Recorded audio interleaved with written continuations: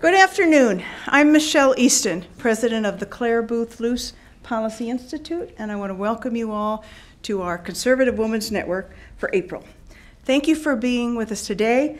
Special thanks to our partner, the Heritage Foundation, for co-hosting CWN with us, Bridget Wagner. Every month we talk about who could be the best person to inspire you, and we sure got a good one this month. We're delighted to have Congressman Diane Black with us today, who represents Tennessee's 6th Congressional District. She's been a nurse for over 40 years, a small business owner, and former educator, and she brings a unique perspective to Congress. Elected in 2010, she's already a stalwart conservative leader in the House, fighting for fiscal responsibility, life, and liberty. Today, she'll be talking about some of the important issues facing the 113th Congress. Now, after arriving on Capitol Hill, Representative Black was chosen as one of only 2 freshmen to serve on the powerful House Ways and Means Committee, and has been a part of the committee's efforts to fundamentally reform our nation's tax system for the first time in over 20 years. She's been at the center of many of the healthcare debates within the committee. From her work in the healthcare field, she knows firsthand the importance of high-quality care and the obstacles faced by both patients and providers. She began her career as an emergency room nurse, but also served as a long-term care nurse and worked as part of an outpatient surgery team. In November of 2011, she was one of the first House freshmen to see one of her bills signed into law, legislation that closed a loophole in the president's health care law and saved $13 billion. She's also a member of the House Budget Committee and a strong supporter of the Path to Prosperity 2010 budget, which saves Medicare for future generations and puts our federal budgets on a path to balance. Building off her work in the Tennessee legislature as a pro-life leader, she's also consistently fought for the rights of the unborn. She and her husband of over 30 years, Dr. David Black, have 3 grown children and 6 grandchildren. She told me her favorite hobby is her grandchildren. They live in Gallatin, and she also likes to birdwatch, and she loves to garden and dig in the dirt. Please join me now in welcoming Congressman Diane Black. Thank you so much. If only I could find every year $13 billion to save, wouldn't we be in great shape? Unfortunately, that just doesn't happen very frequently, but it was certainly a good find. It's great to be here with you today. It's great to be with a group of conservative women who believe in limited government and freedom being the key to the prosperity of our nation. And so it's so wonderful to be here with you today. I believe that we do owe it to our children, and for me, our grandchildren, to balance our budget and to also preserve the American dream for future generations. It is why I ran for public office to begin with. It is why I fight every single day that I'm here in Congress to restore not only our fiscal policies, but also to preserve our nation's founding principles, which we seem to be losing day by day by day. I know all of you are aware that this week we lost a great lady. One of the greatest leaders and one of the greatest conservative women that this world has ever known, Margaret Thatcher. She is and was and always will be one of my role models, and I know that many of you in here today feel the same way because of what she represented during her years of service to her country. She had that unwavering commitment to conservative principles and a passion for public service. And if you have seen the film, which I don't think really does her great justice, you can see in there that one thing they do is they show that she had a passion for what she wanted to do for her country. She desocialized her country. It was certainly leading in that direction, and she fought very hard against the labor unions and socialization of her country. She also revitalized the struggle of her nation for the power of the free market, which we all know is the best for our country, her country, and our country, and countries all around the world.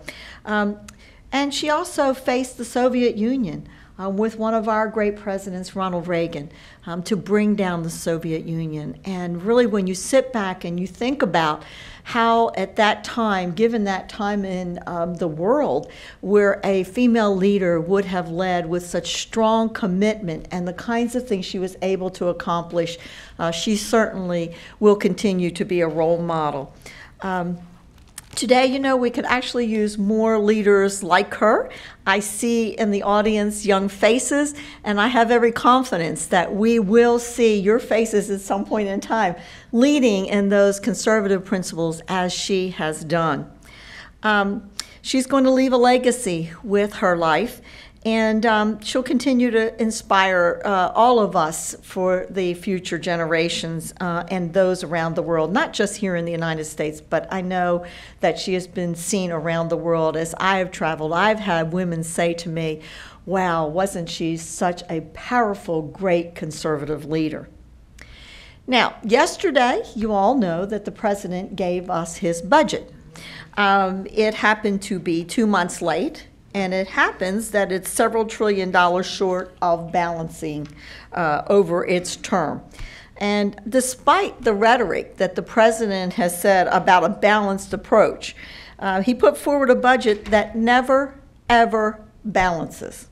His budget includes more than $1 trillion in higher taxes, nearly $1 trillion in new spending, and $8.2 trillion in more debt for our current and future generations. One good thing is the president does acknowledge in his budget that there needs to be some changes to entitlement programs. That is the one positive that I do see in his budget, although the modest cuts of just doing things around the edges are really no substitute for structural reform. And structural reform is needed for us really to change the complexion of those programs such as Medicare and Medicaid that will allow them to be solvent for current and also future generations. His so-called proposed entitlement savings, the savings, really focus on rationing care and limiting the access to quality health care. We all know that that is done in the IPAB, which we're trying currently. There are bills out there, which I'm a sponsor of, to repeal the IPAB, where you have 30 unelected bureaucrats that will be making decisions for our seniors about what care they can and cannot get. That is not quality care. That is not the way that we need to find savings in our healthcare system. Now, our budget offers a real substantial reform to Medicare and Medicaid that would ensure a long-term solvency of these important programs. We in our program recognize that we need to have future recipients to be a partner in saving these programs, and so we have what we call premium support. I just came from the Budget Committee where Mr. Zeitz from OMB was testifying in front of the Budget Committee, and he called our program a voucher program. I did have to call him on it. I will say that my blood pressure did rise a little bit. You may see in the clips that will be out there that I pressed him to give a definition of a voucher program. And he did define a voucher program just as it is, where you give someone money, they then go into the marketplace on their own and find an insurance program that will cover them. Let's talk about what a premium support program is, which is what we're talking about. A premium support program is where it is a guaranteed insurance program for our seniors, that they then will pay a premium, much like employer programs, where an employer pays a certain amount, and then the employee, the recipient, pays a premium. Those premiums will be adjusted according to your income. For those who are the sickest and those who have the lowest income, the federal government will pay all of their premium or most of their premium. For those who have the ability to pay more, they will pay more, but it will be a program that is put out into the marketplace and allows competition in the marketplace. In addition to that, it gives an opportunity for individuals to make a choice. And we all like choices. Why would we not give seniors choices about what they think is best for them? So they can choose a simple, decent program that is less costly. They can choose a quality catalog program, which would be more cost, would cause more costs, which would mean that maybe their premiums would rise. But the difference is that it is patient-centered and market-based. It is also a guaranteed program where no one can be turned away, as opposed to a voucher program where someone just gets money and has to find a program that is going to be able to meet their needs. And we all know when you have an individual going into the marketplace, it's much more difficult to find insurance coverage. So I did call him on that. He was not very happy about me, but I think we need to set the record straight because the other side continues to try to tear our program down by calling it something that it obviously is not. Ultimately, the president's budget doubles down on some failed policies that we know do not work. They undermine our economic recovery. We know that for the last 4 years, we have had unprecedented unemployment rates at hovering around 8%, depending upon where you are in the nation. Some of my counties actually have unemployment rates that are in double digit, one up to 18%. These policies continue to keep us in this failed economic recovery. They also repress upward mobility, which we believe that everyone should have the ability to be able to move up. Now, in contrast, our House Republican budget does balance. That's a novel approach, isn't it? It does promote economic growth, it funds our nation's priorities, and it repairs our social safety net. It saves those very important entitlement programs that so many people depend upon, and that is Social Security, Medicare, and Medicaid. Now, it puts forward a framework also for comprehensive pro-growth tax reform. As has been said, our tax code has not been reformed in over 25 years now.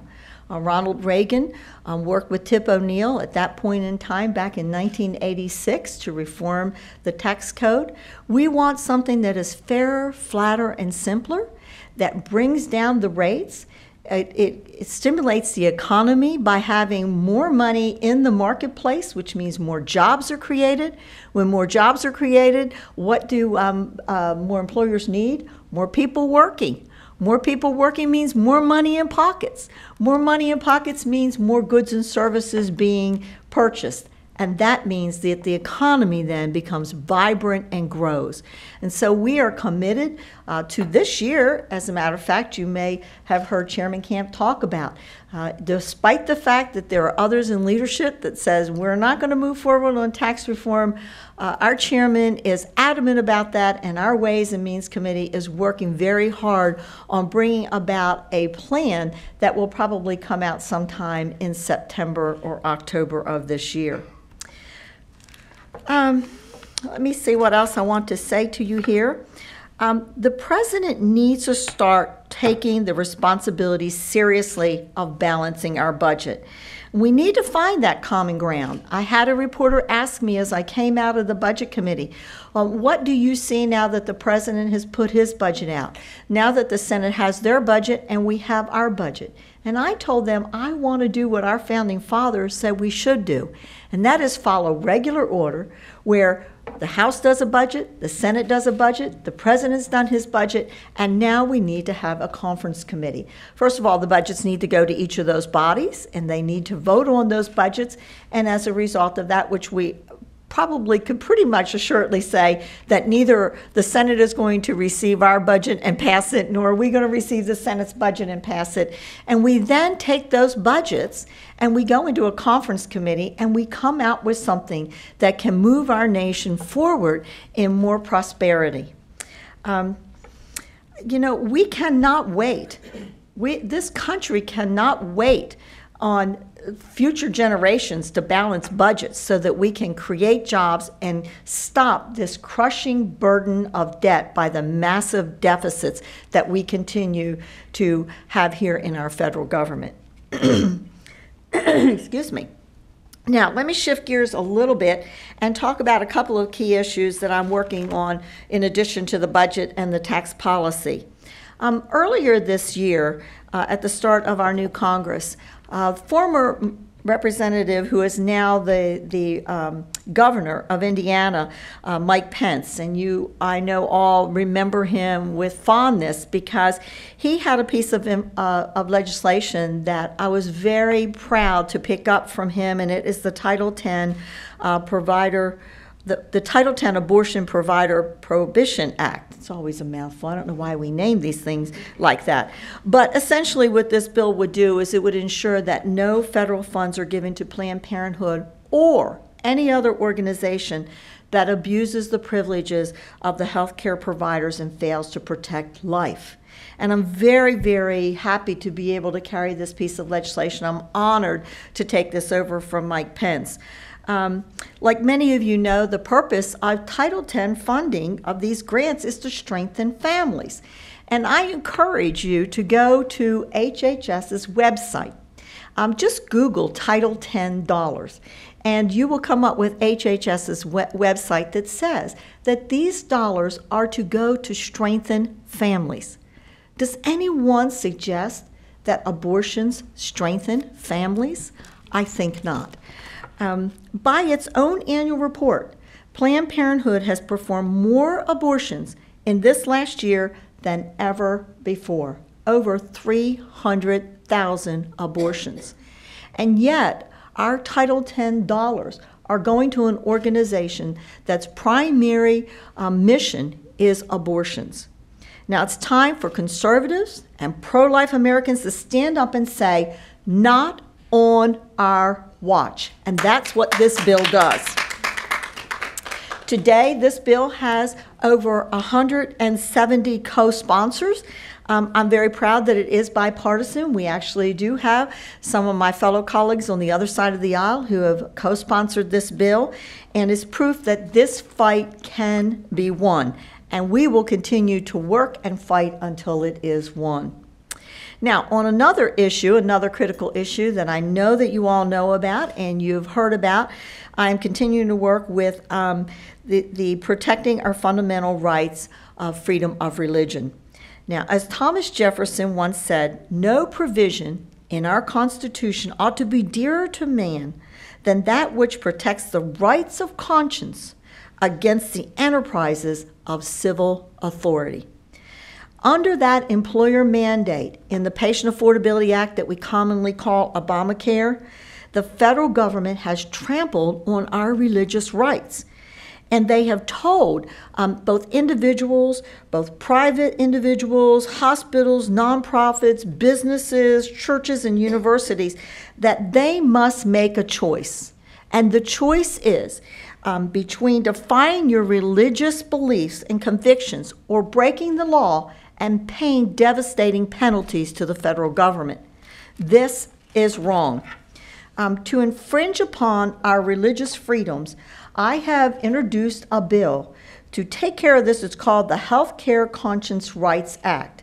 And my conscience rights bill protects those First Amendment rights of all Americans, not just some, but all Americans, to stop the Obama administration from assaulting our religious freedom by offering a full exemption, not as he has done, just partial to say, oh, if you believe only this group of people are going to be recognized in their deeply held religious beliefs. No, this is for all people, all full exemption from the Obama administration's HHS mandate and the conscience protections for individuals and healthcare entities that refuse to either provide, pay for, or refer patients to abortion providers, and this is to hold strong our deeply held religious beliefs. You know, we really are at a crossroads in our nation's history. And as someone who is 62 years old and looking at those 6 grandchildren, my children often say, what are we, dog meat now that you have grandchildren? But as I look into their little faces, I realize that so much of what we have held so dear in this nation is being taken away from us. We are truly at a crossroads, which is why I love seeing these young faces here in the audience. Because I know that you're going to someday be the person to follow me when I'm no longer able or passionate or maybe even willing. Maybe I get to that point where I want to hand this over to you because you believe that we have got to turn our nation around. From record deficits to high unemployment to infringements on our constitutional rights, it's critical, and I mean that sincerely, it is critical that conservatives are holding the line and offering positive alternatives to the president's failed policies. As conservatives, we believe that the American people deserve better than our high unemployment, our record debt, and our government infringement on our constitutional rights. Conservatism offers the American people positive solutions, freedom, empowerment, and greater opportunities for better life. Our principles and solutions not only will stand the test of time and math, but they're rooted in the principles that made our country the greatest nation on earth. And I have often said in those presentations that I do around my district that there's a reason why we're called the American dream. Think of any other country that can talk about a dream of their country. We don't have a French dream. We don't have an Italian dream. We don't have an Australian dream. We have an American dream because we are a special nation that was built upon founding principles that we hold near and dear that will maintain the American dream. So with that in mind, I hope that you will leave Heritage today feeling encouraged and emboldened to continue the fight for conservatism. And as Margaret Thatcher famously said, and I try to remember this every day as we fight, and we're not always totally successful, that you may have to fight a battle more than once to win it. We might have to fight a battle more than once to win it. Let's remember that because sometimes we get discouraged and we think we didn't get the whole enchilada and we're going to give up. No, we may have to fight a battle more than once to win it. Well, thank you, and I guess I can open it up to questions now. Is that okay? Thank you very much. Yes. Yeah. If you would give your name and your affiliation, if you have one, thank you so much. Oh, you're are so truly welcome. an inspiration. Oh, thank you. You are. Questions? Raise your hand. Here you go. How you doing? Wait for the mic. Hello. Vincian Gumsey, the American Conservative Union. Thank you for joining us today. You're welcome. And it was a pleasure to also have you at CPAC Oh, last it was month. great. It was really great. My question for you is, how do you think the dynamic of women in Congress will change as we cycle into new elections, just because we've been very lucky to be able to have more women step up into that role? And I think that with seeing the legacy of Prime Minister Thatcher, then we will hopefully be able to see more women want to play that leadership role. Oh, thank you so much for that question. That is so important. I'm so proud of our conference, our Republican conference this year. We had 3 wonderful, strong women run for leadership positions, and Kathy McMorris Rogers was chosen as our conference chair. Lynn Jenkins is our vice chair of our conference, and then Virginia Fox is our secretary. And there was some discussion as these 3 women put their name on the ballot about whether or not we would be successful with having 3 women in those top positions and whether the males in our conference would support that. And this is really historical for us. But I encouraged each one of them to go for it. I said, you know, let's not limit ourselves. Let's go for it. And I'm proud to say that our colleagues, and this is a position that is voted on by the entire conference, that our colleagues, both male and female, saw fit to put females that are good, thinking, strong, conservative women in those leadership positions. I think what that does for us as conservative women is to say, as we are going around the country and trying to recruit people to come and be a part, that is one of the things I asked to be a part of is to help to tell our story about what we're doing in our conference to support women and to include women into the conference more and more.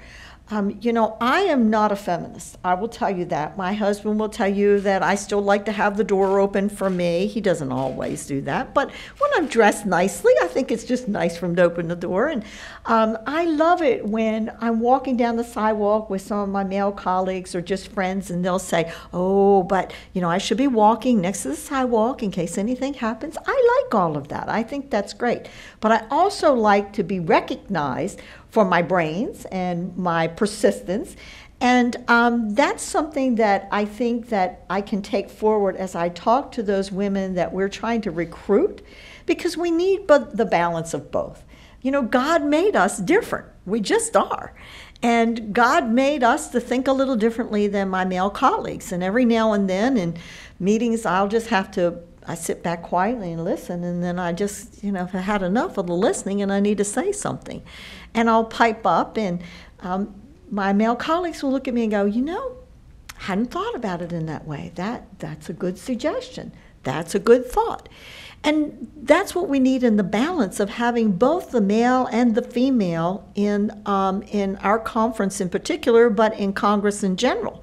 Because there is a different perspective. We come at things a little differently than our male colleagues do.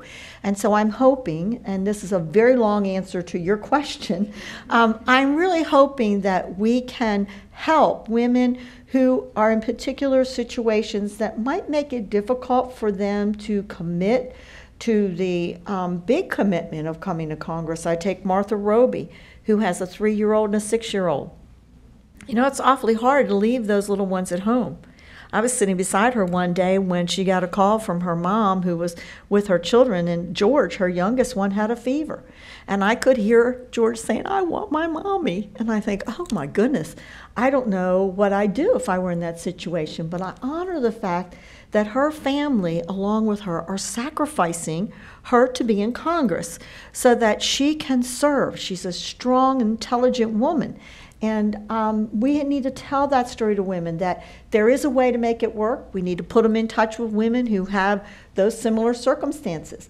And I want to encourage all of you young ladies in the audience to just continue to move forward with building your resume, learning all that you can, so that when you come to that time that you feel that you have been called to do that you'll be prepared and you will be able to have that strong voice as a female to share your thoughts and convictions with those around you that are the male persuasion.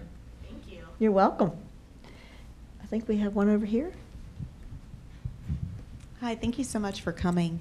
I just wanted to address the point on feminism. I think that it's time that we stole that term back from the or what is it called, the feminazis, and now. Yes. Because I believe the traditional view of feminism would match Proverbs 31. The woman who is supportive of her husband, isn't antagonistic of men, is a hard worker herself, supports her family, etc. But with regards to appealing across the aisle to women who have categorically placed themselves in the moderate or the Democratic Party, do you have any suggestions for how we can get them to see our side and see the reason and the value in taking and supporting Republican values? I know parental rights has been a big issue that's actually pulled people to our side. Right. So do you have any other suggestions? Sure. I think that the way I'm sorry, my name's Monique Miles, and I'm an attorney practicing in the D.C. area. Oh, thank you, Monique. Congratulations. Great career. I think that there are things that we do have in common. I mean, generally, women make most of the decisions on healthcare matters in their homes, and to come together when we're talking about healthcare needs, that we have a great voice, because no matter whether you're a Democrat or a Republican, this is something that's near and dear to our hearts, because we are more nurturing. We do a lot of that nurturing in our households, so I think that's one of the areas. More and more women are starting their own business, that are entrepreneurs. That entrepreneurial spirit, as a matter of fact, more businesses have been started in, I think, the last 5 years by women than actually have been by men. I think I'm right on that statistic, and so I'd have to go back and look and make sure 5 years is correct, but I know in the last, at least past couple of years that's so. And so there is an opportunity for us to join together on helping women, helping young women who, or even women my age that have had an idea and they really want to do this, and helping them to be able to do what they have as their dream, and that is to start and operate a business. I happen to be a female business owner. And so I think there are things like that that we do have in common. And I will tell you, I try to reach across the aisle in those commonalities, because I have not had the privilege in my years when I served at the state level. I served 12 years there, 6 in the House, 6 in the Senate. I never had the opportunity to serve in a totally Republican atmosphere. So I know how to reach across the aisle. And we need to do more of that, absolutely. But there will be some areas where we have deeply held beliefs that are different. And when we have those, we need to learn that we can stand up, even though sometimes there is such anger, and we feel like we want to shrink back down because we tend not to want to be confrontational. And I think that's one thing I will say is, as we have these deeply held beliefs and society wants to beat us down, and many times those groups want to be really ugly and nasty, and it's hard for us sometimes to stand up against that. We must do it. I remember back in the state of Tennessee, I carried a lot of pro-life legislation there. And there was a group of women that were called guerrilla women. And they were very pro-choice. I called it pro-abortion. And there was a hearing where I was going to be speaking, and they came into the meeting room in large numbers, and they had camouflage on. And they were really menacing looking, and they started shouting things, and it got to be a little out of hand. Unfortunately, we had some people to stop all of that. But, you know, if I hadn't been convicted about what I believed in, I might have backed down. And I think that's one of the things we've got to remember as women, that we don't need to back down. You don't have to do it in an ugly way. We can do it with a smile on our face. But being able to stand up and have the strength and the courage to do that when you might be getting beat down is so important. I think we have one back here. Oh, okay. I have a question. When the employment figures came out, it was reported that as many people who joined the workforce also joined the Social Security disability rolls. Then when Rand Paul, I believe it was Rand Paul, was speaking at Howard University, one of the students came out and said how much he wanted the government to be able to take care of him. I want to know, first of all, is there anything Congress is doing to examine why we've had such massive increases in Social Security disability enrollment? And also, what can we do to encourage people to stop buying into this helpless and hopeless learn-dependent society that the Obama administration is trying to create? Oh, I'm sorry, my name is Donna, and I'm nobody. Oh, Donna, I disagree with that. I am sure you have touched a lot of people's lives. I am sure you have. And as a teacher, you touched a whole lot of people's lives, but in a very special way. Okay, so Social Security disability, we don't talk a lot about the fund. And we talk a lot about what's going to happen in 10 years with Medicare Trust Fund. In 10 years, if nothing is done structurally, it will be defunct. That means nothing left for those that are currently in it, and for you future generations, you will have paid into it and got zero. So we talk a lot about that. We talk about Social Security Trust Fund. It has a little longer in sustainability before it actually goes bankrupt, and there are some things we can do to not be real painful to keep that solvent. But what we don't talk about is the Social Security Disability Fund. And that fund actually goes defunct in 2016. So here we are in 2013. Social Security Disability Trust Fund will go disability trust fund will go defunct in 3 years. So I started looking at this last year when I was on the subcommittee for human resources, and this was brought up in one of our hearings, and it just really intrigued me, so I started looking more deeply into it. Senator Coburn has done a lot of good research into the topic. The Social Security Disability subcommittee this year is looking into this, and although I'm not on that committee, they have allowed me to sit in on the committee and to be a participant because I learned so much last year. Look, the safety net is so important for those who truly need it, and I have worked with the disability arena for a long time during my years back in Tennessee. And if we don't do something about it, for those who really need it, there will be nothing. We know that there are a lot of people that are on Social Security disability right now who should not be there.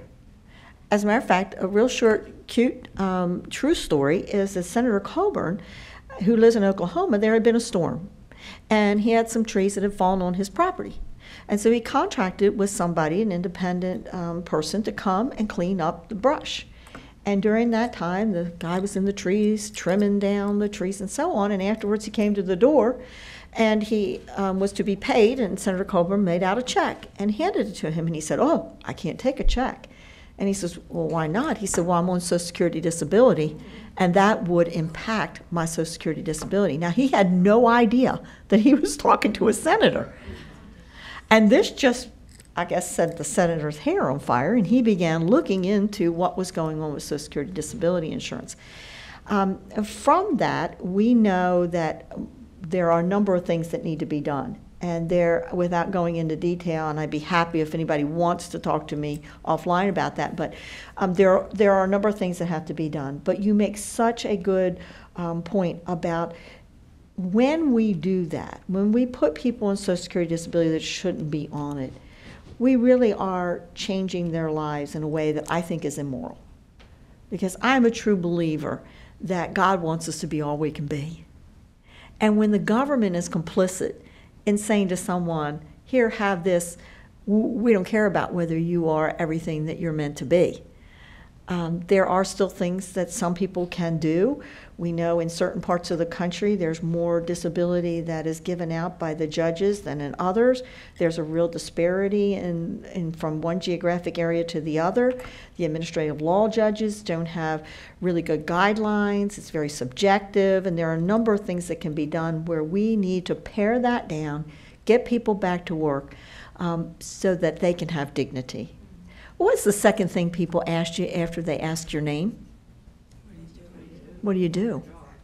What do you do? And we're all proud of what we do. If you're being productive, you're proud of that. And I think it's a shame when the government is complicit in allowing somebody to not be all they can be. So thank you for that question. It's a very big issue, and you're going to be hearing a lot more about it. Anybody hear the NPR piece? Oh, you got to Google it.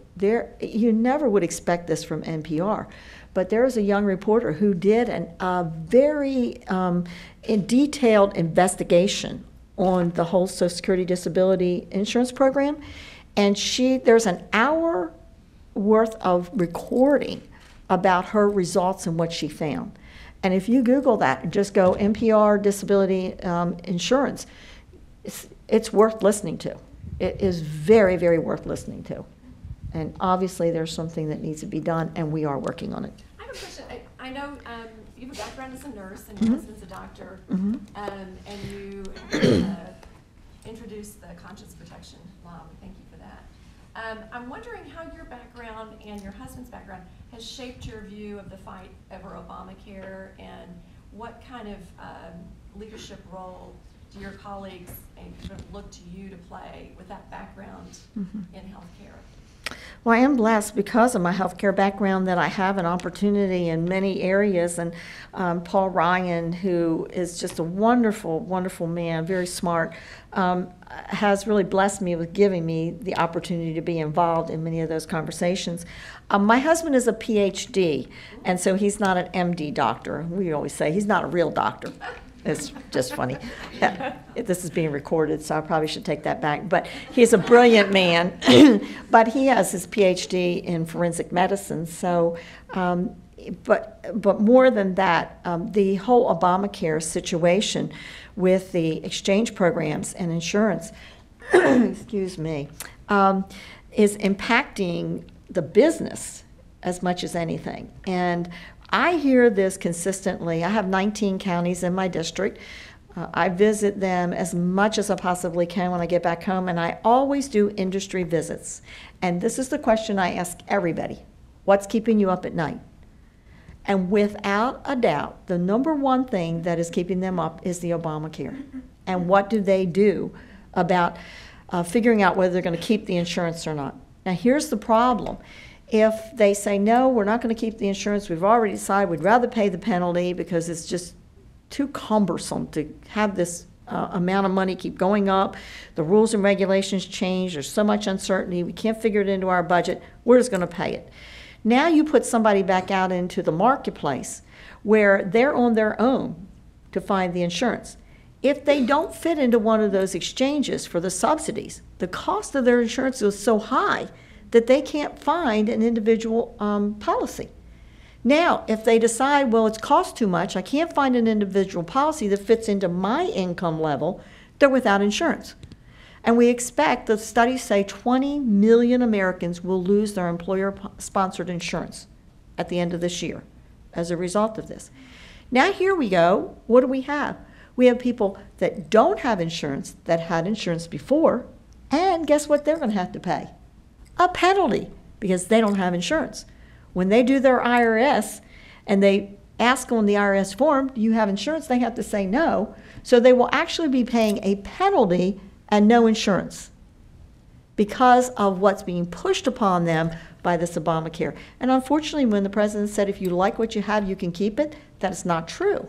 Because if those policies don't meet certain standards, then that employer either has to decide to raise it to those standards or they get rid of it. And it is going to be a mess. I come from the state of Tennessee. We had the pilot project for a single payer system. It's called TennCare. It was breaking the bank in our state. We actually dissolved it, and it no longer is there. We're back to the Medicaid-only program. And look, we lived this nightmare. It was an absolute nightmare. It's what really brought me into public office as a nurse. And I just see visions of what we went through in Tennessee. I see that happening in the nation, and I'm so concerned. I'm concerned for the quality of care. I'm concerned for the access of care and the cost of care. Those were the three things the Patient Affordability Act was supposed to address: more access, greater quality, lower costs. We know now it's going to add $6.2 trillion to the life of the health care bill onto our debt. So it's not done any three of those things, and it's going to really cause havoc. It's going to wreak havoc in our health care system. If I could maybe ask the last question. Yes, you know, I could be here all day talking about this. We'll get you yes. by one. Yes, thank you. And then we can maybe talk informally. You know, at the Clare Boothe Luce Policy Institute, we focus on young women, mostly college-age women, and there's a number of them here, interns and otherwise. And when I came to Washington in 1973, I was an intern right out of college, and we got Roe v. Wade. Anytime, anyplace, anywhere, abortions are fine. And we have found among the women we work with, and some of the young men, that the attitude of anytime, anywhere, anyplace has really changed. And so, you know, the thing was always, oh, we have to win people's hearts. Well, you know, we're winning their hearts. We're making great progress in that area, and yet there's still 1 million abortions every year. These predictions are always tough to do, but what do you see coming in the future? Because we're winning the hearts, especially among the young people, young men and women, but we're still doing 1 million a year, and we're funding, federally funding some of these. Right. What's going to happen? Okay, so let's just go back to that time in technology when that decision was made. You'll remember the greatest argument was, when does life begin? Right. And for so many years, women were told this is just a blob. It's really not a person. It's just a blob that's there. It's a blob of cells. Well, we now know that it's not a blob of cells, that as soon as the egg and the sperm meet, it's actually the beginning of life. And if left alone, it will then result in a life. We know now something far different than what we knew back then. We also talked about when was life sustainable outside of the womb. You know, back then, if a baby was born a month prematurely, we had a heck of a time saving that child because their lungs were not completely developed. We didn't have the knowledge or the technology to keep them alive. We are now saving babies down to 25 weeks. Nobody ever thought that could be. So when does life begin? When is life sustainable outside of the womb? You know, the more technology, the more we know, who knows what will be in 20 years. It's so interesting. But I think the more we know and the more access that we give to this kind of technology to help young women make that decision, the more we will win their hearts. Now we're doing ultrasounds. I'm going to reach down into my purse, and I'm going to get something that I carry with me. This is nurse in me, you know. I can't ever not be a nurse. As a matter of fact, I see people sometimes and I say, what is that little spot on your face? Have you gotten that taken care of? My husband says, that's none of your business. But you can't help it. Once you're in medicine, you can't help it. So I carry this around with me when I have an opportunity to be able to talk to women about babies and fetal development. And here's what I carry with me. This is 11 weeks. This is 11 weeks. This is actually what they look like in 11 weeks. They have little eyelids. Their hands are completely formed.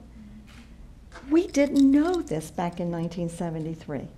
And the more we allow the woman who's making that decision to have all of the information that she can have, the better decision she will make for herself and for the future of what she holds in her hand. And that's how we make the difference. With good information, because look, young people want information and they want good information. They don't want us to lie to them. They don't want us to put something in their heads that's just what we want them to hear. That's why this is so important for me, is to say, I'm not just saying this because I'm an old lady with 6 grandchildren and who believes strongly in what is said in the Bible, because I come from a Christian perspective that, you know, God knew us before he even put us in the womb. But that may not be somebody else's perspective. But here you can't deny. You cannot deny what I hold in my hand. And sometimes I just give it to them. Because, and I go around to the crisis pregnancy centers and I try to meet with women, young girls that are in there, and just talk to them. And just let them talk about what's in their heart and why they're making that decision. And to help them to make the best decision that they can live with for their lives. Because we know what happens when they make a decision where they weren't truly informed, and later what they live with is just, it's unconscionable that we put a young woman in that situation. So thank you for that last question and allowing me to share my passion. We have some gifts for you here. You truly are an inspiration. Thank you so much for serving in Congress and representing our views. It's my honor. We have a couple of special gifts. This is our limited edition Clare Boothe Luce Policy Institute coffee mug with a famous saying of Clare Boothe Luce. What is it? No good deed goes unpunished. I use this. There you go. And this is I had mentioned this to you earlier, our Great American Conservative Women Calendar. We've finished our 2014. We've just done our last photo shoot. But I think if you would be willing, we would like to put you in our 2015. But anyway, there's this year's. I'd be honored. And then, oh my goodness, a tote bag for all of her gifts. There you go. Well, thank you very much. And because we're at think tank, we like to give away books. So from one leader to another, this is Ed Fulner's the biography of Ed Fulner, the immediate past president of the Heritage Foundation, leading the way. We so appreciate all that you do to lead the way for so many young women and also in our Congress. So thank you for joining us today. We really appreciate all the leadership you provided for us. Oh gosh, this is so fun to have a goodie bag. Thank you very much. And thank you all for joining us. Thank you. We'll have lunch just outside. Thanks.